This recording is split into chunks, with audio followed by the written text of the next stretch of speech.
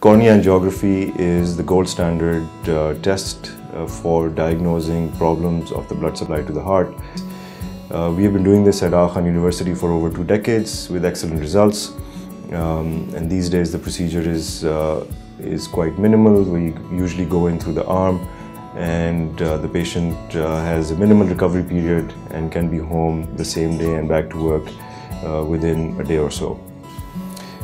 If your cardiologist has recommended cornea angiography and left heart catheterization, then that means that they suspect that there is some problem with the blood supply to your heart, and it's best not to delay this test and proceed with it without any major delay, because that may mean that you put yourself at significant risk of complications either from the underlying disease process or from the procedure becoming riskier later on down the road.